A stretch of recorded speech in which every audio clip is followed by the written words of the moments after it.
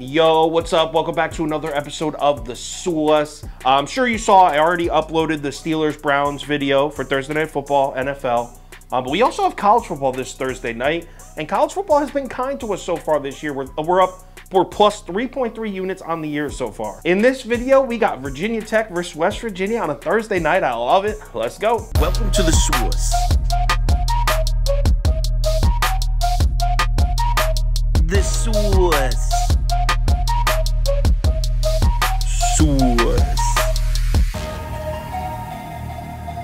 Hey, get the sauce. All right, West Virginia on the road at Virginia Tech here. The line opened up Virginia Tech +3. All the early action is on West Virginia. 71% of the early money as of Monday morning is on the Mountaineers. Yo, check this out. Look what happens, though. We get an absolute flood of Virginia Tech money in, and the books don't like it at all. Line drops on 3, 2.5, 2. We're now down to Virginia Tech +1.5, and it may still be dropping as I'm recording this. So let's cap this game. If you subscribe to this channel, you already know the first step. We're running the numbers through the spreadsheet. According to the model, the line for this game should be Virginia Tech +4.93. So that's about a 3-point lean on the West Virginia Mountaineers here. All right, so let's break this matchup down, and we'll start with West Virginia. Really tough to get a read on this West Virginia team right now. Who cares about the Towson win? They put up 60 points on Towson. Who cares about that? The first two games, I mean, they played Pittsburgh pretty well in the opening game. They covered +7.5. They covered by the hook. And then they get beat by Kansas, which I would say is inexcusable.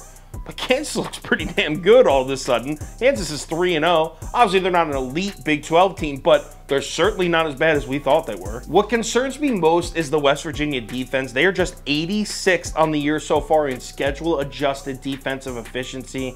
86th for a Power 5 school is just unacceptable. If you think about it, there's only 64 Power 5 schools. So to be 86 in the FBS, that just speaks volumes as to what we've seen from the West Virginia defense so far. They are dead last in the Big 12, allowing 5.4 yards per play. They're also dead last in the Big 12, allowing 33.3 points per game. So yeah, the West Virginia defense needs to staple up. Meanwhile, want to know who's first in the ACC in defensive efficiency right now?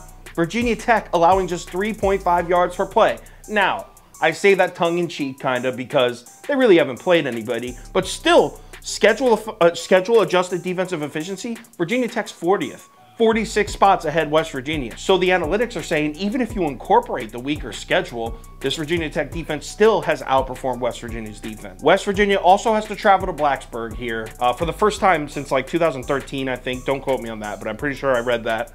It's only about a 40-minute flight, so not the craziest travel in the world, but it's a short week. It's a Thursday night game, only 5 days rest. Also, we're talking about West Virginia on the road here. West Virginia away from their home stadium. The West Virginia Mountaineers are just 2-9 in their last 11 road games, and this dates back to the COVID year.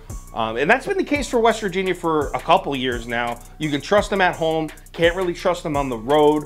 I mean, that COVID year, they went 5-0 at home and 0-4 on the road. Like, such a clean split. Now, there are some positive talking points on this West Virginia football team, though. Notice I haven't mentioned their offense yet, because their offense with JT Daniels is actually looking kind of solid. They're listed at 44th in schedule-adjusted offensive efficiency. Obviously, a huge step up from their 86th ranking on the defensive end. But it's completely unfair for me to mention West Virginia's offense and the success they have. They've been pretty solid this year, without also mentioning the Virginia Tech offense, which has shocked the shit out of me. Quarterback Grant Wells broke the Virginia Tech school record last week, completing 12 passes in the first quarter. This is not at all what I expected the Virginia Tech offense to look like this year. And this Virginia Tech defense, like, yo, is this real? Are we dreaming? What is going on? They've been lights out against both the run and the pass. Now, they haven't really played anybody, but they did completely lock down Boston College and Phil Dracovic. Was that last week? It might have been 2 weeks ago.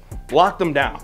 By the way, Phil Dracovic, there was a lot of people that had him projected to be a first or second round pick in the NFL draft at quarterback. There's some people that think he's an NFL talent at quarterback. I'm not really one of them, but the fact that he had that kind of hype and the Hokies blanked him, something to be said for that. And that's my main question with Virginia Tech right now. Is this real? Like, did Brent Pry really bring his Penn State magic, that badass Penn State defense we saw last year? Brent Pry was the DC at Penn State last year. He's now the head coach of Virginia Tech, for those that didn't know that. But did he really show up and this defense just got better overnight. I like Brent Pry a lot. I was expecting it to take a year or two before we started seeing this program make progress, though. And honestly, I think that's what our bet should hinge on here is, do you believe in Brent Pry? Do you think he showed up and this Virginia Tech program took an immediate step forward? Which is possible. Could be the play calling, could be the game planning. Not all of college football is recruiting. If you think that, then you should bet Virginia Tech in this game. Now, if you think they haven't played anybody and this is fool's gold, if you think Jerkovich is a fraud and Boston College sucks,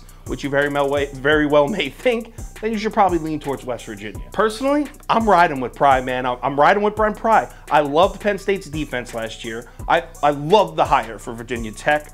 And yeah, I think we're just seeing the progress a lot earlier than we thought. I think this Virginia Tech program is significantly better than it was last year. So I'm on Tech, man. Give me the Hokies plus 1.5, lock it in. If anything changes with this bet, I will definitely let you know on Twitter, so give me a follow there if you're interested. Also, if you want the full ticket that I do, which is bet of the day, top 7 bets, underdogs of the day, parlays of the day, if you're interested in that stuff, make sure you check out KyleKirms.com or download the Sauce Network app. Thursday night, we got 3 FBS games. We got an NFL game. We got some football on Thursday. I love it. Let's pick our spots. Let's make some money. I'll talk to you on Twitter.